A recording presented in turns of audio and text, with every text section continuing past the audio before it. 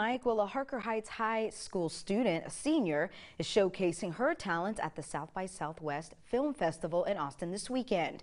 The student's short movie is among 18 films chosen to compete in the festival's exclusive high school division. Fox 44's Maribel Santiago pulling double duty tonight. She sat down with the student.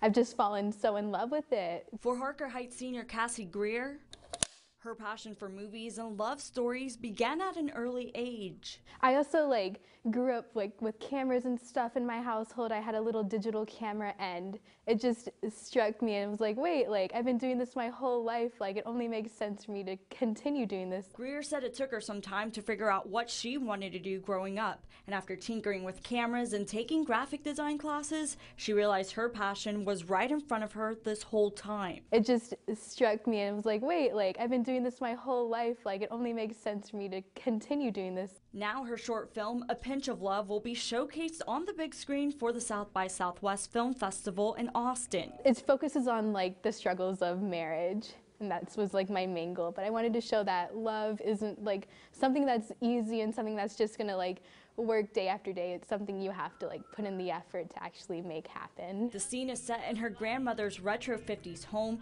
Greer directing for the first time with a skeleton crew, working long days and nights. Originally, she planned to use the film for her college applications, but after submitting it to the festival, it became something much more. I was editing it while I was in the middle of college applications and the start of school, and it was just a really intense time for me. Her hard work is already paying off, and the Harker Heights senior has even bigger goals ahead. Ultimate goal, maybe the Academy Awards, but that's being a little hopeful, but as long as I'm part of the filmmaking process, I think I'll be happy and content with what I do.